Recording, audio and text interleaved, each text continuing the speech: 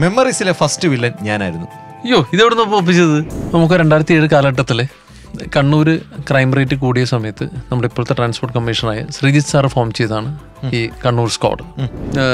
Sir നാളെ ചെയ്യാട്ടോ എന്ന് പറഞ്ഞു വെച്ചാൽ അപ്പോൾ പുള്ളി പെട്ടെന്ന് കഴിഞ്ഞിട്ട് നീ ഇപ്പം എന്താ പറഞ്ഞേ സാറേ നാളെ എന്നുള്ള വാക്ക് മുട്ടിപ്പോയി.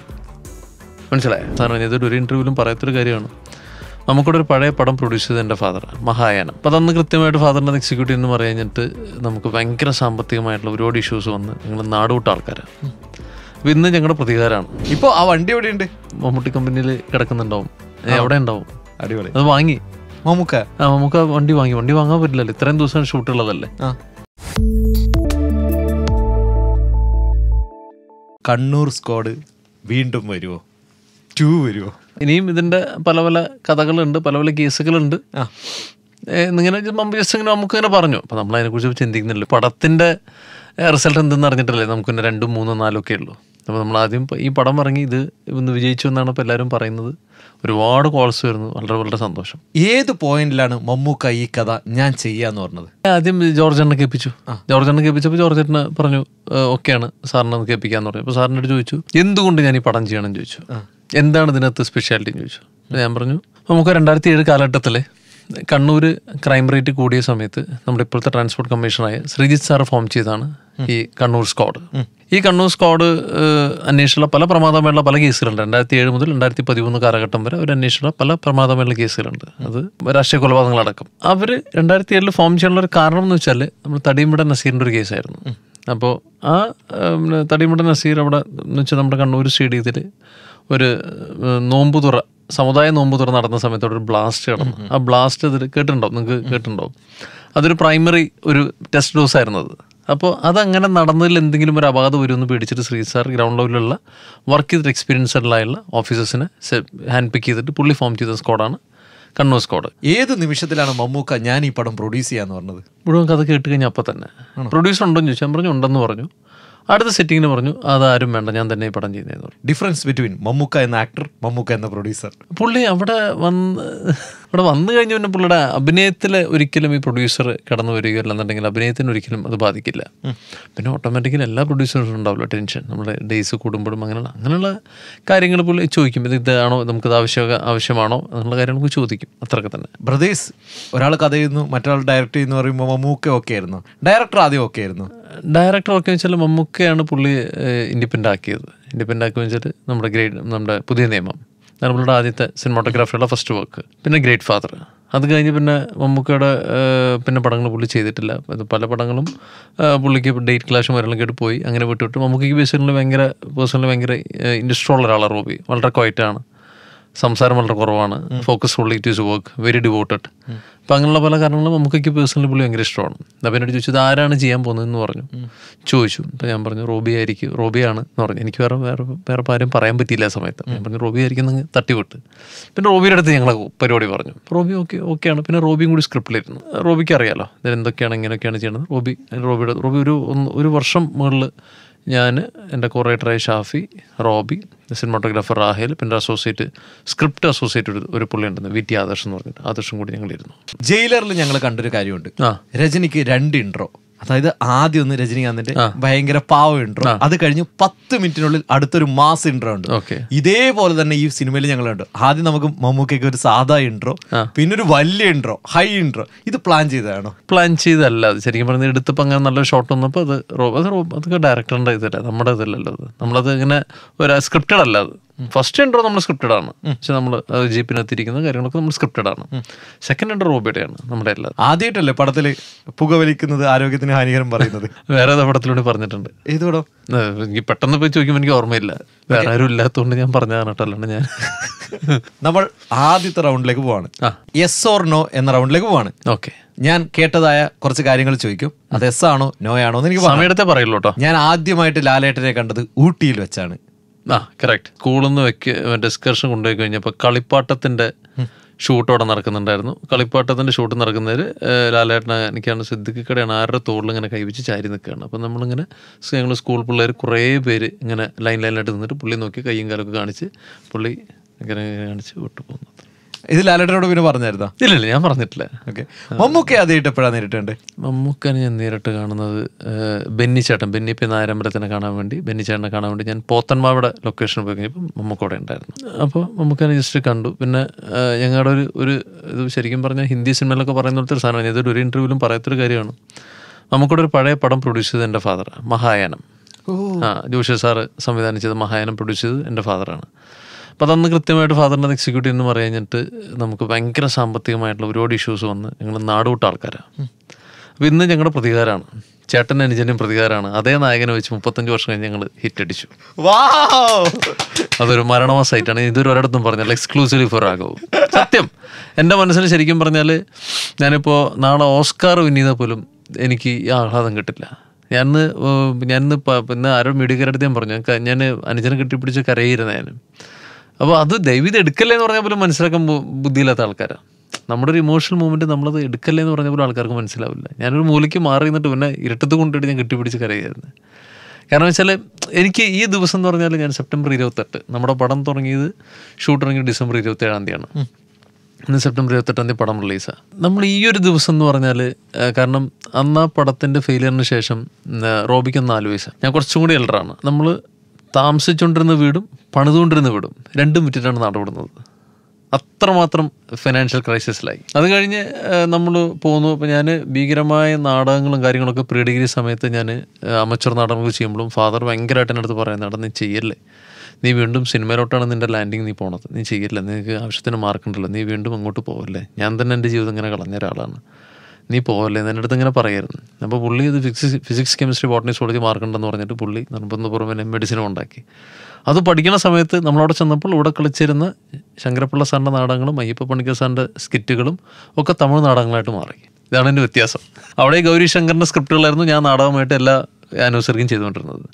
റോബി എന്നുള്ള വ്യക്തി പുള്ളി വിഷ്കോം പഠിക്കാൻ പോയി, പുള്ളി സോഫ്റ്റ്വെയർസ് പഠിച്ചു, പുള്ളി സോഹോ എന്നുള്ള കമ്പനിയിലായിരുന്നു. പുള്ളിയും തിരിഞ്ഞ് രാജീവ് മേനോൻ സാറിൻ്റെ അടുത്ത് സിനിമാട്ടോഗ്രാഫറായി, വീണ്ടും തിരിച്ച് ഒരു 10 വർഷത്തിന് ശേഷം പുള്ളി ഇൻഡിപെൻഡൻറ്റ് ഡയറക്ടറായി. ഞാനും തിരിച്ച് ഇപ്പുറത്ത് കൂടെ വന്ന് ഇങ്ങനെയായി. ഫാദർ ഒറ്റ പടം മാത്രമേ പ്രൊഡ്യൂസ് ചെയ്തിട്ടുള്ളൂ? പോരെ, അല്ല ആരെങ്കിലും തെറ്റല്ല, നമുക്ക് പുള്ളിക്കകത്ത് എക്സിക്യൂട്ട് ചെയ്യാനുള്ള കഴിവുണ്ടായിരുന്നില്ല അന്ന്. എന്നിട്ട് എവിടെയായിരുന്നു വീട് കെട്ടിക്കൊണ്ടിരുന്നത്? അല്ല, ഞങ്ങൾക്ക് ഉണ്ടായിരുന്നത്, ഞങ്ങൾ കുന്നംകുളംകാരാണ്. ഇപ്പോൾ എന്നിട്ട് വീട്ടുകാരെന്ത് പറഞ്ഞു? പടം ഫാദർക്ക് ഭയങ്കര ഇമോഷണലായിട്ട്, ഞാനും മമ്മൂക്കോടൊപ്പം ഓരോ സീനുകളും ചെയ്യുന്നത് കാണുമ്പോൾ ഞാൻ എൻ്റെ അടുത്ത് എൻ്റെ വൈഫ് പറയുന്നുണ്ടായിരുന്നു, പുള്ളി ഭയങ്കര ഇമോഷണലായിട്ട് ഇങ്ങനെ മമ്മൂക്കോടൊന്ന് മുമ്പിൽ നിന്ന് പെർഫോം ചെയ്യുക. കാരണം പുള്ളിയുടെ അന്നത്തെ സിനിമയിലെ നായകനാണ്, പുള്ളി പ്രൊഡ്യൂസ് ചെയ്ത സിനിമയിലെ നായകനാണ്. അപ്പോൾ ആ നായകൻ്റെ ഒപ്പം എനിക്കൊരു പടം, ഞാനന്ന് കൊച്ചു പയ്യനാണ്, കൊച്ചു എന്ന് വെച്ചാൽ 7 വയസ്സ് 8 വയസ്സ് കണ്ടല്ലോ. അപ്പോൾ ഇന്ന് അതേ നായകൻ്റെ ഒപ്പം നമ്മൾ തോളോട് തോൾ ചേർന്നൊരു ത്രൂ ഔട്ട് മൂവി ചെയ്യാന്ന് പറഞ്ഞാൽ വലിയ ദൈവാനുഗ്രഹമല്ലേ. ബെസ്റ്റ് ആക്ടർ എന്ന സിനിമയിലെ ആ സൂപ്പർ ഡയലോഗ് പറയുന്ന സമയത്ത് ഞാൻ ശരിക്കും കട്ടിൽ കിടന്നുറങ്ങായിരുന്നു. വർഷങ് അഗ്രു എന്ന പടത്തിൽ അഭിനയിക്കാൻ ക്ലോസ് കിൽസ്കി നടനെ 1.5 വർഷത്തോളമാണ് കൊടും കടൽ താമസിപ്പിച്ചത്. സാറിന് ഓർമ്മയുണ്ടോ? അറിയോ സാറിന്? 8 9 കൊണ്ട് കഴിഞ്ഞ്. അപ്പൊ ഞാനിങ്ങനെ കിടന്നുറങ്ങി. ജയകാന്തൻ പുല്ലേപ്പള്ളി എന്നെ ക്യാരക്ടറിന്റെ പേര്. അപ്പം ഞാനിങ്ങനെ എണീറ്റിട്ട് അത് ആരെ എനിക്ക് ജോജു അല്ല, നമ്മുടെ സിജോ ചേട്ടൻ എന്നുള്ള ചേട്ടനാണ്. അപ്പോൾ സിജോ ചേട്ടന് അഗ്രു കിട്ടുമ്പോൾ ക്ലോസ് ക്ലിൻസ്കി കിട്ടൂല. അപ്പോൾ അല്ലെങ്കിൽ ഹെർസോങ് അഗ്രു എന്ന പടത്തിൽ അഭിനയിക്കാൻ ക്ലോസ് ക്ലിൻസ്കി നടനെ 1.5 വർഷത്തോളമാണ് കൊടുങ്കാടുകൾ താമസിപ്പിച്ചത്. അറിയോ മാഷിനെ? അറിയോ എന്താണോ പറയാം.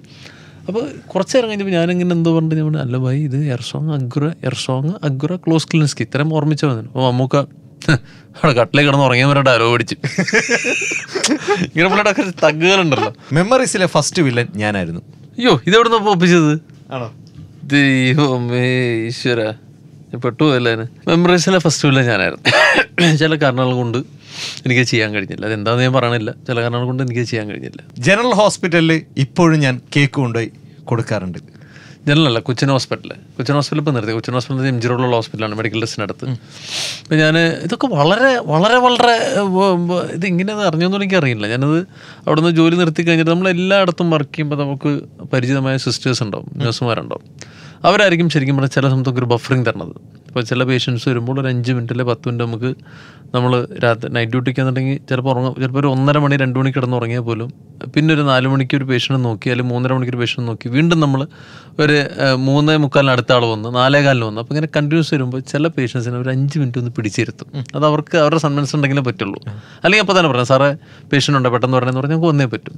അപ്പോൾ നമുക്ക് അവിടെയുള്ള എല്ലാ പേരും പിന്നെ അതുപോലെ തന്നെ അവിടെ എന്നെ പേഷ്യൻസ് ഒന്ന് അടിച്ചിട്ട് പോകുന്നൊരു പരിപാടിയൊക്കെ ഉണ്ടായിരുന്നു. വേറെ ഒന്നും കൊണ്ടല്ല, അത് ഇതുപോലെ തന്നെ ഒരു ഫാമിലി വന്നിട്ട് നമ്മൾ നോക്കാൻ ലേറ്റ് ആയിരുന്നു. നമ്മൾ വേറൊരു ബംഗാളിയുടെ അവന് പൈസ ഇല്ലാഞ്ഞിട്ട് മെഡിക്കൽ ടെസ്റ്റ് വന്നപ്പോൾ ചെവി തുന്നിയതാണ്. അപ്പോൾ അത് ലേറ്റായെന്ന് പറഞ്ഞിട്ട് ഇവരായിട്ട് ഇഷ്യൂ ആയി. അങ്ങനെ ഇവരെന്നെ കയറി ഇടിക്കുകയൊക്കെ ചെയ്തു. അങ്ങനെ വലിയൊരു കേസൊക്കെ ആയതാണ്.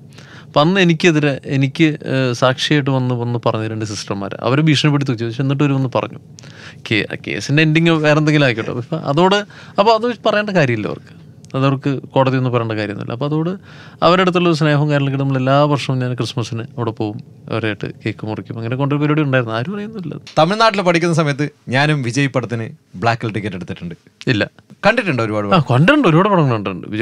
വിജയ് സാറിൻ്റെ ഏറ്റവും വലിയ ഹിറ്റാണല്ലോ കാതലിക്ക് മര്യാദയൊക്കെ. നമ്മളോട് അനിത്യ പ്രാവ് കണ്ടിട്ട് നമ്മൾ കാതലിക്ക് മര്യാദ ഞാൻ നമുക്കറിയാലോ പടം എന്താണെന്നുള്ളത്. കാതലിക്ക് മര്യാദ ഞാൻ 75 ദിവസം മുമ്പ് ഞാൻ പോയി കാണുന്നത്. അപ്പോൾ തുടക്കത്തിലുള്ളൊരു ഇളയരാജ സാറിൻ്റെ മ്യൂസിക് ഉണ്ട്, ഇത് സംഗീതത്തീരം. ഞാൻ നോക്കുമ്പോൾ ആൾക്കാർ ഫുള്ള് നമ്മൾ പെന്തിക്കോസ്ത പള്ളിയിലോ പാടുന്ന പോലെ എല്ലാവരും ഇരുന്ന് പാടുക ഒരുമിച്ച്. ഞാൻ ആദ്യം വെച്ചാൽ എനിക്ക് തോന്നണാണോ വേറെ എന്തെങ്കിലും എഫക്റ്റ് ആണോ ഇപ്പോൾ കാരണം ഈ വന്നിരിക്കണമൊക്കെ 8-10 തവണ കണ്ടവരാണ്. അത്രയും വലിയ ഹിറ്റായിരുന്നു ആ പടം. അവിടെ പുള്ളിക്കൊരു സ്റ്റാർഡം, എനിക്കൊന്ന് സൂപ്പർ സ്റ്റാർഡം എനിക്കൊന്ന് ആ പടം എനിക്ക് തോന്നുന്നു. എനിക്ക് വിജയെ നേരിട്ട് കണ്ടിട്ടുണ്ടോ? വിജയ് സാറിനെ നേരിട്ട് കണ്ടിട്ടുണ്ട്. ചെന്നൈയിൽ വെച്ചിട്ട് പുള്ളി ഒരു പടത്തിനെ പൂജിക്കുന്നപ്പോൾ കണ്ടതാണ്. അത്രേ ഉള്ളൂ. അല്ലാണ്ട് ഞാൻ നേരിട്ട് കാണുക വെച്ചാൽ ഞാൻ കൈ കൊടുക്കും പുള്ളി പരിചയപ്പെടും ചെയ്തിട്ടുണ്ടെന്നല്ല ഉദ്ദേശിച്ചത്. നേരിട്ട് കാണുമെന്ന് പറഞ്ഞാൽ അതാണല്ലോ. എൻ്റെ പേര് പലരും തെറ്റി പറയാറുണ്ട്. അത് മനസ്സിലായി എന്തിലോട്ടാ പോണെന്നുള്ളത്. അത് നമ്മളൊരു ചെന്നൈയിൽ ഞാൻ കുറച്ചാണ് വർക്ക് ചെയ്തിരുന്നു മെഡിസിൻ കഴിഞ്ഞിട്ട്. അപ്പോൾ അവിടെ തെറ്റി പറയുന്നില്ല, നമ്മൾ ഈ ഓഡിഷൻ എന്നുള്ള പരിപാടി അവിടെ ഉണ്ട്. നമ്മുടെ ഇവിടെ നടക്കുന്ന പോലെ തന്നെ ഓഡിഷൻ അവിടെ ഉണ്ട്. അപ്പോൾ ഓഡിഷൻ പോകുന്ന സമയത്ത് ഈ ക്യൂ ആയിട്ട് നിൽക്കണ്ടാവും നമ്മൾ സിനിമയിൽ കയറാൻ വേണ്ടി. അപ്പോൾ ഞാനന്ന് ഡോക്ടറായിട്ട് വർക്ക് ചെയ്യുമ്പോൾ നമ്മൾ നൈറ്റ് ഡ്യൂട്ടി കഴിഞ്ഞാൽ മോർണിംഗ് ഏതെങ്കിലും കമ്പനികളിൽ പോകും. ഇങ്ങനെ പല സത്യജ്യോതി ഫിലിംസ്, അങ്ങനെ പല AM രത്നം മൂവീസ്, ഒരുപാട് കമ്പനീസ് ഉണ്ട്. അപ്പോൾ അവിടെ പോയി നമ്മൾ ഫോട്ടോസ് കൊടുക്കണം. എന്തെങ്കിലുമൊക്കെ ഒരു പടം പ്രൊഡ്യൂസ് ചെയ്യുന്നുണ്ടെങ്കിൽ അവർ നമ്മളെ വിളിക്കും. അങ്ങനെയൊക്കെ അവിടുത്തെ ഒരു പരിപാടി. അപ്പോൾ ഈ കൊടുക്കുന്ന സമയത്ത് ഏതെങ്കിലും പ്രായമുള്ള ആൾക്കാരൊക്കെ ആയിരിക്കും ഇവിടെ ഇരിക്കണ്ടാവും. 50-55 വയസ്സുള്ളവരൊക്കെ ഇരിക്കണ്ടാവും. അപ്പോൾ അവർ എന്നെ പേരും ചോദിച്ചാൽ നമ്മൾ റോണി ഡേവിഡ് എന്ന് പറഞ്ഞാലോ വെച്ചാൽ റാണിങ്ങളാ പറഞ്ഞു. ഇല്ലെണ്ണ റോണി ഡേവിഡ്. Johnny David. ഇല്ലെണ്ണ മുളു പേരാണപ്പാ അണ്ണ ഇത് റോണി ഡേവിഡ് രാജ്. രാജ് കമൽ രജനീകാന്ത് ഇവിടെ അളകാണ് പേര് ചെയ്യാപ്പാ റാണി രാജ് എന്ന് പറഞ്ഞു. പിന്നെ ഞാൻ എല്ലാ കമ്പനിയും രാജ് എന്നേ പറയുള്ളൂ, വേറൊരു മാർഗവുമില്ല. മറ്റൊന്നൊരു കണക്റ്റും ഇല്ല. അങ്ങനെ ഒരു രീതി അതാണ്. കണ്ണൂർ സ്ക്വാഡ് എന്നാണ് ഈ റൗണ്ടിന്റെ പേര്. അതെ. പടത്തിൽ ഒരു ടാറ്റാ സുമോ, പോലീസുകാരനെ പോലെ ഒരു ടാറ്റാ സുമോ ഉണ്ട്. ശരിക്കും പടത്തിന് വേണ്ടി എത്ര ടാറ്റാ സുമോ യൂസ് ചെയ്തിട്ടുണ്ട്? 2 നമ്മൾ ഫുൾ ടൈം ഒരെണ്ണം പോയി കഴിഞ്ഞാൽ അടുത്തത് ബാക്കപ്പ് പോലെ നമ്മൾ ഫുൾ ടൈം വെച്ചിരുന്നത്. അവിടെ കൊണ്ടുപോയി, അവിടെ നിന്ന് ഇങ്ങോട്ടും കൊണ്ടുവന്നു വീണ്ടും. എല്ലാം വേറെ എന്ത് ചെയ്യാൻ പറ്റും? എന്തിനാ ഹൈവേയിൽ ഓടിക്കാന്ന് പറഞ്ഞാൽ തന്നെ റിഗ് അതിന് തട്ടച്ച് ഓടിക്കുന്ന പറഞ്ഞാൽ ഭയങ്കര റിസ്ക്. കാരണം വെച്ചാൽ ആ ഹൈവേ എന്ന് വെച്ചാൽ 80-100 കിലോമീറ്റർ സ്പീഡിലാണ് എല്ലാ വണ്ടികളും ഓടുന്നത്. പെട്ടെന്ന് പുറകുന്ന് വരുന്നവർക്ക് റിഗോ അല്ലെന്നുണ്ടെങ്കിൽ ക്യാമറ കാണുന്നില്ല. നമ്മൾ ലാറ്ററൽ ആക്സിസിലുള്ള ക്യാമറയോ അല്ലെന്നുണ്ടെങ്കിൽ ഫ്രണ്ടിലുള്ള ക്യാമറ ഒന്നും കാണുന്നില്ല. അപ്പോൾ ഈ നീണ്ടു നിൽക്കുന്ന ഈ നമ്മൾ എന്താ പറയുക, ആ മെറ്റൽ ആരും ശ്രദ്ധിക്കില്ല. അപ്പോൾ പെട്ടെന്നൊക്കെ പോയി കഴിഞ്ഞാൽ ശേഷം മനസ്സിലാവും ഷൂട്ടിംഗ് എന്നാണ്. അപ്പോഴേക്കും പിന്നെ ആൾക്കാർ തിരിഞ്ഞു നോക്കും. പക്ഷെ അപ്പോഴേക്കും നമ്മുടെ ആക്സിസിൽ നിന്ന് അവർ കട്ടാവും. ബട്ട് എന്താ പറയുക, നമ്മൾ സേഫായിട്ട് ഓടിക്കണം. നമ്മുടെ മിററിലൊന്ന് ഇടയ്ക്ക് നോക്കണം. അതേസമയത്ത് സ്വാഭാവികമായിട്ട് നമ്മൾ വണ്ടി ഓടിക്കുന്ന പോലെ തോന്നും വേണം. ആ ടാറ്റാ സുമോയുടെ ടയർ മാത്രം പല സംസ്ഥാനങ്ങളിലും ഓരോ കട്ടുണ്ട്, ടക് ടക് ടക് എന്ന് പറഞ്ഞ്. അത് എവിടുന്നൊക്കെ ഷൂട്ട് ചെയ്തു? ഏത് സംസ്ഥാനത്തൊക്കെ ആ ഭാഗം മാത്രം ഷൂട്ട് ചെയ്തു? അതുണ്ടാവും. അതൊക്കെ റോബി പിന്നെ സെപ്പറേറ്റ് ആയിട്ട് ആ വണ്ടിയായിട്ട് സെപ്പറേറ്റ് പോയിട്ടുണ്ട്. ഞങ്ങളല്ലാതെ പുള്ളി സെപ്പറേറ്റ് അതിനായിട്ട് പോയിട്ട് വീണ്ടും കുറച്ച് പോർഷൻസ് എടുത്തിട്ടുണ്ട്. വലിയ ഭഗീരഥ പ്രയത്നമാണത്. ഭഗീരഥ പ്രയത്നമാണ്. കാരണം വെച്ചാൽ ഇപ്പോൾ കഴിഞ്ഞ മാസം പോലും പുള്ളി ഇപ്പോൾ ബോംബെയിൽ പുള്ളി ഹിന്ദി ആർട്ടിസ്റ്റിന്റെ ഡബിങ്ങിന് പോയി കഴിഞ്ഞ സമയത്ത് അപ്പോഴും പുള്ളി കുറച്ച് പോർഷൻ ഷൂട്ട് ചെയ്തിട്ടുണ്ട്. അതാണ് അത് ടെറൈൻസ് അങ്ങനെയാണ് നിങ്ങൾക്ക് ഫീൽ ചെയ്യുന്നത്. ഇപ്പോൾ ആ വണ്ടി എവിടെയുണ്ട്? മമ്മൂട്ടി കമ്പനിയിൽ കിടക്കുന്നുണ്ടാവും, എവിടെ ഉണ്ടാവും. അടിപൊളി. അത് വാങ്ങി മമ്മൂക്ക വണ്ടി വാങ്ങാൻ പറ്റില്ലല്ലോ, ഇത്രയും ദിവസം ഷൂട്ടുള്ളതല്ലേ. വാങ്ങിയത് 2 വണ്ടി വാങ്ങിയതിന്റെ ഓർമ്മ. എനിക്ക് ആ സിനിമയിൽ ഏറ്റവും കൂടുതൽ രോമാഞ്ചം വന്നൊരു സീൻ ഉത്തർപ്രദേശിൽ കാണിക്കുന്ന ഒരു ഫൈറ്റാണ്. നമ്മുടെ പവനുമായിട്ടുള്ള തീ ഫൈറ്റ്. എങ്ങനെ അത് ഷൂട്ട് ചെയ്തു? നമ്മൾ മൊത്തം 14 ദിവസം കൊണ്ടാണ് ഷൂട്ട് ചെയ്തിരിക്കുന്നത്. 14-15 ദിവസം എടുത്തിട്ടുണ്ട്. ഒരു പോർഷൻ നമ്മളിവിടെ സെറ്റ് ഇട്ടു. നമ്മുടെ എറണാകുളത്ത് എൻ്റെ ഒരു ചെറിയൊരു ഇൻറ്റീരിയർ പോർഷൻ മാത്രം സെറ്റ് ഇട്ടു. കാരണം അല്ലാതെ ആ ഗ്രാമത്തിൽ പെട്ടുമ്പോൾ അങ്ങനെ അക്രമം കാണിക്കാൻ പറ്റില്ല.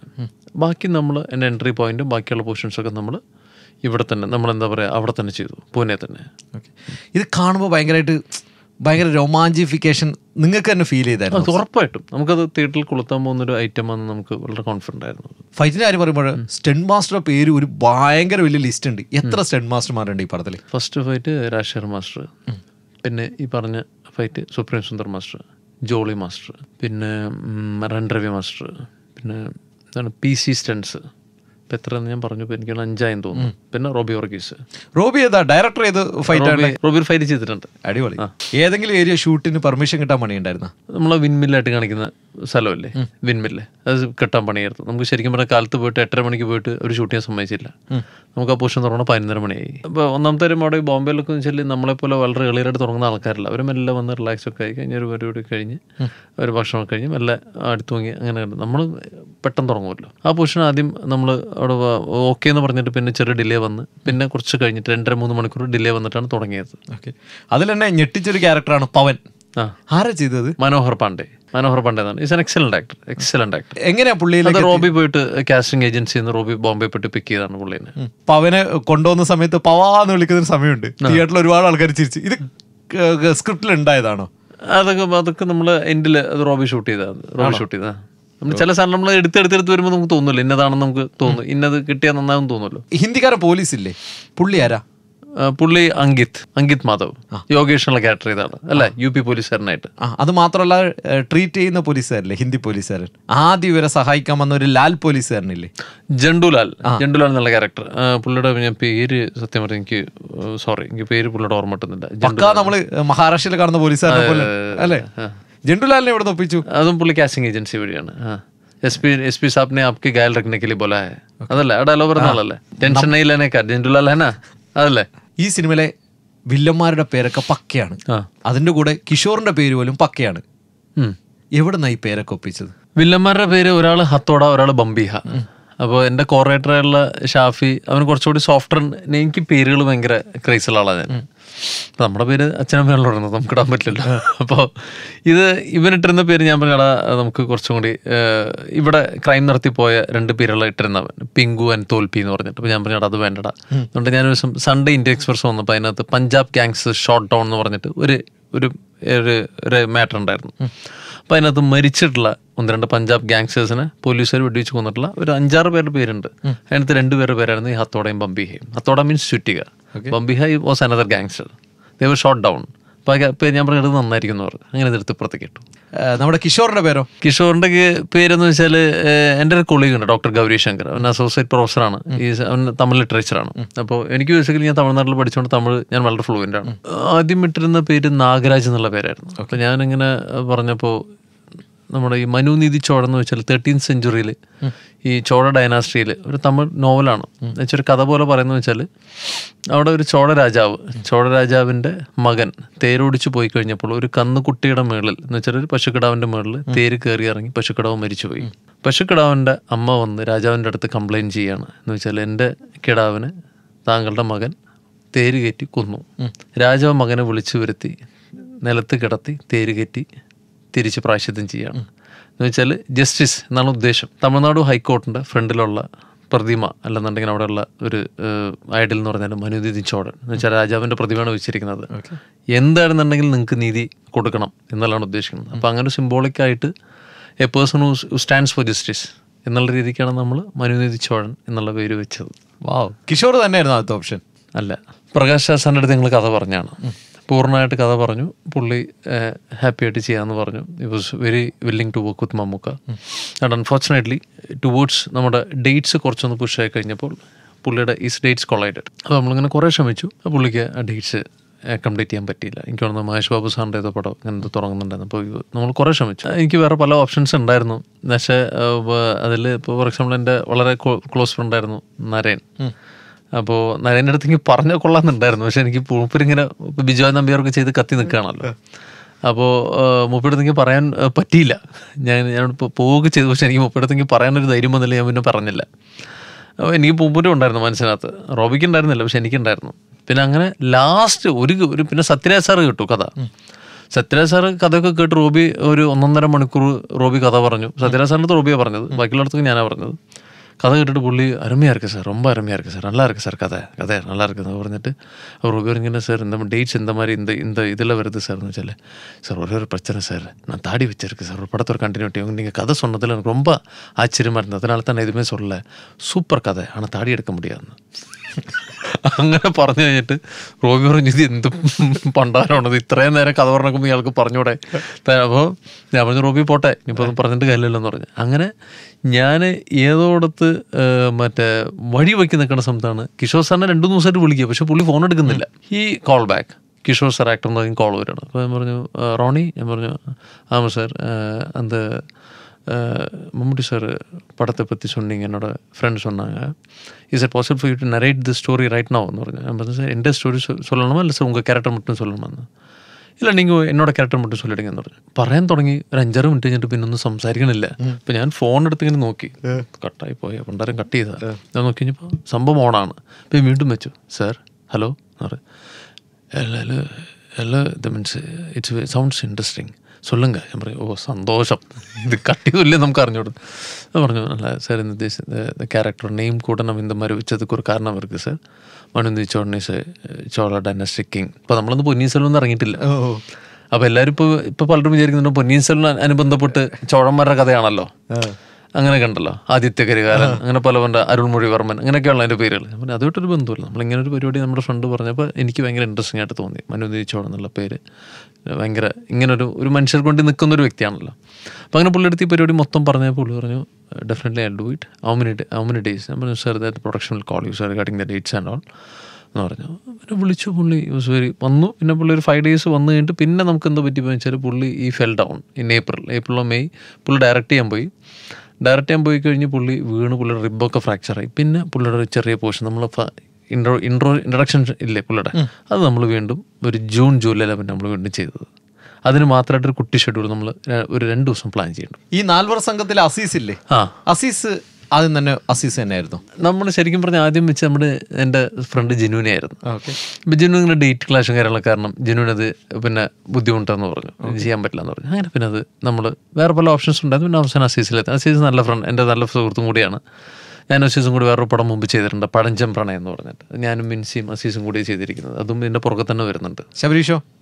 ശബരീഷ് ഇതുപോലെ തന്നെ പല ഓപ്ഷൻസ് ഉണ്ടായിരുന്നു. പക്ഷേ after all we landed in Sabareesh. Arjun അശോകന് ഉണ്ടായിരുന്നു. അപ്പോൾ അർജുൻ്റെ ഡേറ്റ്സ് ആർ ഇഷ്യൂ ആയിരുന്നു. അർജുൻ വാസ് ഡൂയിങ് ചാവേർ, വേറെ simultaneous movie. We had gone for ലുക്കു നമ്മുടെ നല്ല ഫ്രണ്ടാണ്. അപ്പോൾ ലുക്കുവിൻ്റെ അടുത്ത് പോയി അവർക്കൊക്കെ ഡേറ്റ്സ് ഇഷ്യൂ കാരണം ഒരു സ്കിപ്പ് ഓഫ് ചെയ്യേണ്ടി വന്നു പടം. വില്ലന്മാർ 2 പേരുണ്ട്, അവര് തന്നെയായിരുന്നു ആദ്യം. വേറെ പേര് നോക്കിയിരുന്നു. നമ്മുടെ മേജർ ഓപ്ഷൻ നമ്മൾ ഡാൻസിങ് റോസ് ആയിരുന്നു, ഷബീർ കല്ലറയ്ക്കൽ. അപ്പോൾ ഷബീറിന് ഡേറ്റ്സ് ഇഷ്യൂ ഒക്കെ കാരണം ഷബീർ ചെയ്തില്ല. പിന്നെ ഷബീർ ഡേറ്റ്സ് ഇഷ്യൂ തന്നെയായിരുന്നു ഷബീറിന്. യൂസ് ഡൂയിങ് കൊത്ത, 2 ഒരേ ടൈമിലായിരുന്നു ഷൂട്ട് നടന്നുകൊണ്ടിരുന്നത്. അതായിരുന്നു കണ്ണൻ ബായി. ഇതിൽ കിഷോർ പറയുന്ന ഒരു കാര്യമുണ്ട്, പോലീസിൽ 80% 20% ഉണ്ട്. ഉണ്ടോ ശരിക്കും അങ്ങനെ? ഞാനത് പറയാൻ പാടില്ല. വളരെ പ്രസിദ്ധന ഒരു ഓഫീസർ പറഞ്ഞിട്ടുള്ളൊരു ലൈൻ ഞാൻ കടം വാങ്ങിയതാണത്. അത് ഉണ്ടെന്നാണ് പറയപ്പെടുന്നത്. അങ്ങനെ ഉണ്ടാവായിരിക്കും അല്ലേ? എവരിവെയർ, അത് എല്ലായിടത്തും ഉണ്ടല്ലോ രാഘവ്. ഡോക്ടേഴ്സിലും ഉണ്ട് അല്ലേ, എഞ്ചിനീയേഴ്സിലും ഉണ്ട്, എല്ലായിടത്തും ഉണ്ടാവില്ല. There are corrupted persons and those are not willing to work and those are willing to work അല്ലേ. ഇപ്പോൾ റോബിയൊക്കെ ശരിക്കും പറഞ്ഞാൽ റോബി വർക്കിന് കയറി കഴിഞ്ഞാൽ പിന്നെ റോബി വീട്ടിലോട്ട് തിരിഞ്ഞൊരു നോക്കില്ല. Fully devoted to work, വർക്കഹോളിക്കാണ്, fully work. തിരിച്ചു വരുന്നത് ഉറങ്ങാനോ അല്ലെന്നുണ്ടെങ്കിൽ വേറെ എന്തെങ്കിലും കാര്യത്തിന് വരുന്നില്ലാണ്ട് ഫുള്ളി വർക്ക്. കറക്റ്റാണ്. കണ്ണൂർ സ്കോറിന്റെ ഡയറക്ടറിനെ അയാൾ കറക്റ്റാണ്. ഇതിൽ പറയുന്ന ഒരു പഞ്ച് ഡയലോഗ് ഉണ്ട്, നമുക്ക് പോകേണ്ട വഴി തീരുമാനിക്കുന്നത് ആരാണ്? രക്ഷപ്പെടാനുള്ള തത്രപ്പാടിനിടയിൽ അവർ നമുക്ക് കൊണ്ട് പല വഴികളും വരച്ചിട്ടും, പക്ഷെ നമുക്ക് പോകേണ്ട വഴി തീരുമാനിക്കേണ്ടത് നമ്മളാണ്. ആരാ എഴുതിയത്? ഞാനും ഷാഫിയും കൂടി എഴുതിയത്. എങ്ങനെ വന്നു ഈ സംഭവം? ക്രൂഷ്യൽ പോയിന്റിൽ അത് അങ്ങനെ ഒരു സാധനം, ഒരു ഹീറോയ്ക്കായിട്ടൊരു സാധനം നമുക്ക് പറയണമെന്ന് എനിക്ക് തോന്നി. അത് ഞങ്ങൾ ഡിസ്കസ് ചെയ്ത് നമ്മൾ എഴുതി. നമുക്കത് വായിച്ചിട്ട് എന്താ പറഞ്ഞത്? നമുക്ക് കുറച്ച് ഒന്നും പറഞ്ഞില്ല. എൻ്റെ അടുത്ത് നമുക്ക് തമാശയ്ക്ക് കൊണ്ട് ചോദിക്കായിരുന്നത് എന്നെക്കാൾ കൂടുതൽ നല്ല ഡയലോഗ്സ് ചോഴനാണല്ലോ എന്ന് എൻ്റെ അടുത്ത് പണ്ട് ചോദിച്ചിരുന്നു. ആണോ?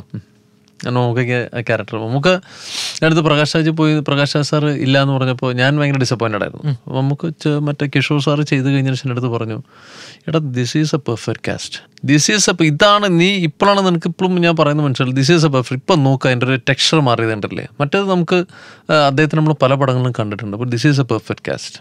അത് നമ്മൾ പറയല്ലേ, ചില ഒരു നമ്മുടെ ഒരു ഈശ്വരാധീനമാണത്. ഇനി നിങ്ങൾ ചെയ്ത കുറച്ച് ക്യാരക്ടറുകളെ കുറിച്ച് ഞാൻ പറയാം. പെട്ടെന്ന് അതിനെ കുറിച്ച് ഓർമ്മ വരുന്ന ഒരു കാര്യം എനിക്ക് പറഞ്ഞു. Okay okay. ആദ്യത്തത് ഉണ്ടയിലെ അജി പീറ്റർ.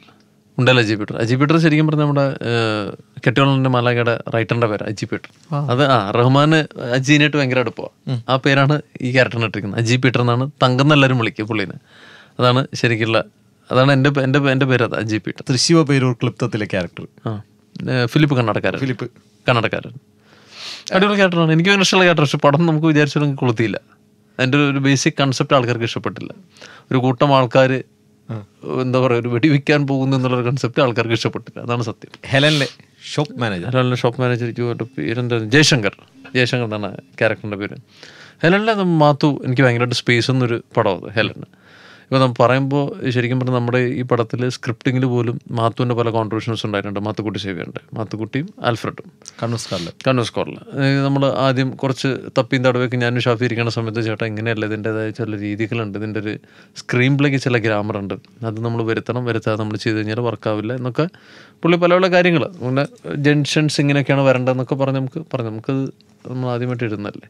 അപ്പോൾ എല്ലാവരും പറഞ്ഞിരുന്നു. അപ്പോൾ ഹെലനിൽ എനിക്ക് പെട്ടെന്ന് ഓർമ്മ വരുന്ന സംഭവം വെച്ചാൽ ഞാനെടുത്ത് സാറ് നാളെ ചെയ്യാട്ടോ എന്ന് പറഞ്ഞു വെച്ചാൽ, അപ്പോൾ പുള്ളി പെട്ടെന്ന് കഴിഞ്ഞിട്ട് നീ ഇപ്പം എന്താ പറഞ്ഞേ സാറേ, നാളെ എന്നുള്ള വാക്ക് മുണ്ടിപ്പോരുത്, മനസ്സിലായ?